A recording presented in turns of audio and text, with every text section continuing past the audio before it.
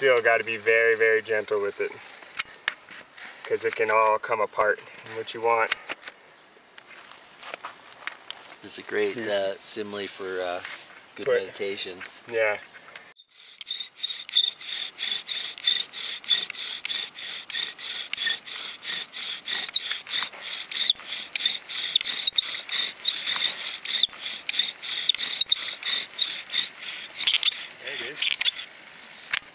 It's good smoke.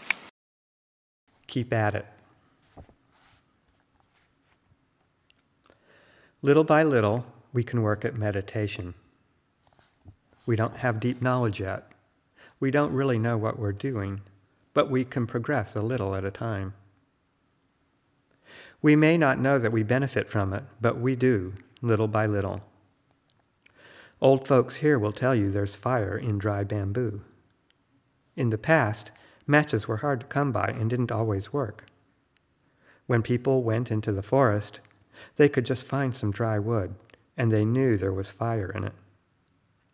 Whenever they wanted to cook, they only had to rub 2 pieces of dry bamboo together to start a fire.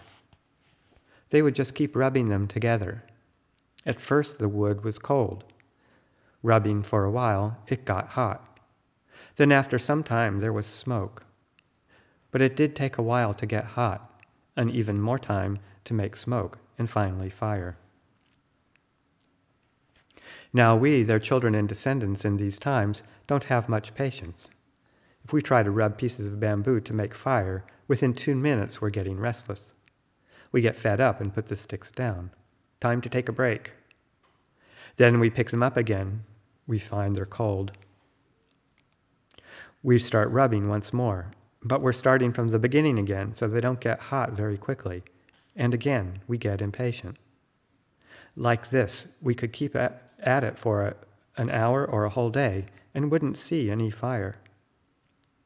We rub and stop, rub and stop. Then we start to criticize the old people. These old-timers are crazy. I don't know what they're talking about. They must be lying. I've been rubbing the sticks all this time and still there's nothing. This is what happens if our understanding and commitment to practice don't go far enough. There's not enough heat, but we expect to have fire. The old folks have done that, but they know it takes some effort. You have to keep rubbing without taking a break. If you take a break, you only get cold sticks.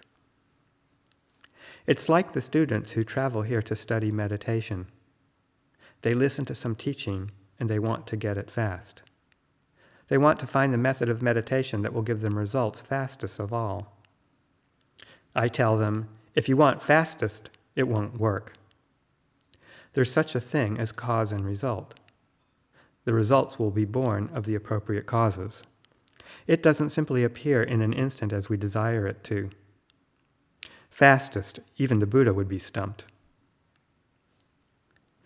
We will progress on the path because of continuous effort, just like someone rubbing pieces of bamboo to get fire. Rubbing without stopping, the heat increases. The more she rubs, the hotter it gets. When smoke appears, fire is near. But at the point when she gets smoke, she doesn't take a break. It's not a game, so she knows she has to keep at it. In that way, she gets fire.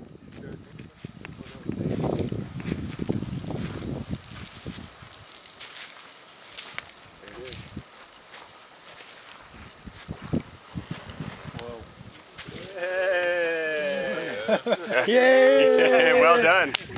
Well done.